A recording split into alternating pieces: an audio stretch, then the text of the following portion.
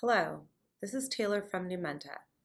In this video, I will explain the CSV file requirements for HTM Studio and show you how to properly format your data in Excel. We will begin with a file open in Excel. HTM Studio requires data files to be in a CSV file format and meet the following conditions before adding. The CSV file should have a maximum of one header row. A header row is the first row of the CSV. The values in the header row can be anything.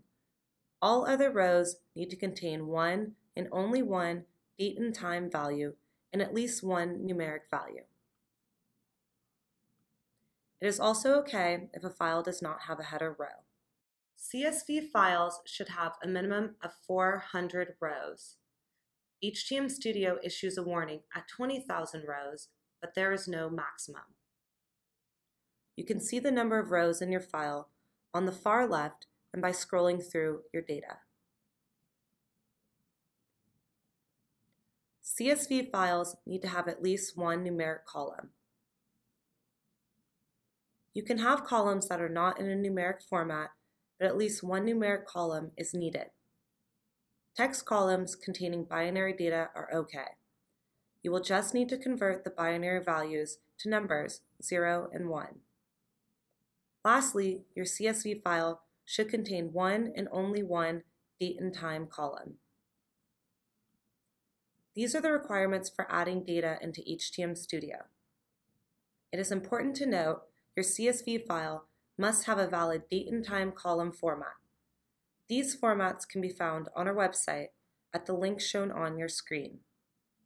If your data is not in one of these formats, you will need to change the format. Here, we will walk you through how to do this. In our sample dataset, to change the format of the date and time column, select the column. Then in your toolbar, select Format and click Cells. In the left, we will see categories. Select Custom. We will use the ISO 8601 format. Type the following into the type box.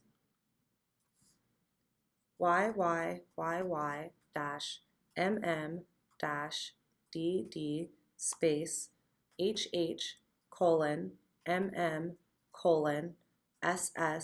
period capital SSS. Then select OK. Now, you will see that your data has been formatted properly.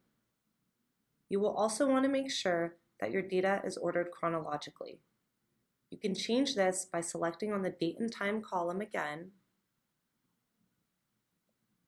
then selecting Data in your toolbar and clicking Sort. You will want to expand the selection to include your entire data set.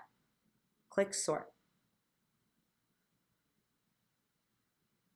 The column you will choose is the date and time column, and the order should be oldest to newest.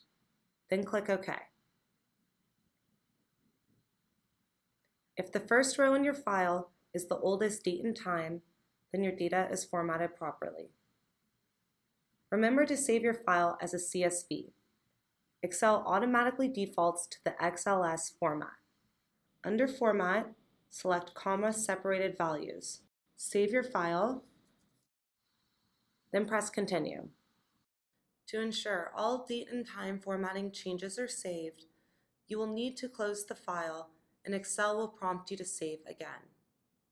If you do not do this, Excel will automatically convert your date and time format to its default format when you reopen the file.